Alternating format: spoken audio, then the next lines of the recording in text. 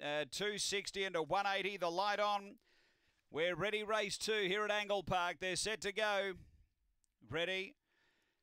Racing, speed here from Springvale. Sher's going to drive early. Gilbertson pushing through. Jack's well about 4th or 5th early. Around that first bend, Gilbertson is going to punch up and lead from Australasian Art. A length and a half, Heckle Me. Tucked away, Jack's well the inside. A couple back, Springvale Sher and Banjo Riley. Down the back, the leader, Australasian Art. A length and a half. Jack's well into the clear now. Then came Heckle Me. They race to the turn. Australasian Art being tackled by Jack's Well, who races up and puts them away. Jack's Well finished too strongly. Banjo Riley second. Third home Australasian Art. Then Heckle Me. Springvale Sher and Gilbertson back at the tail.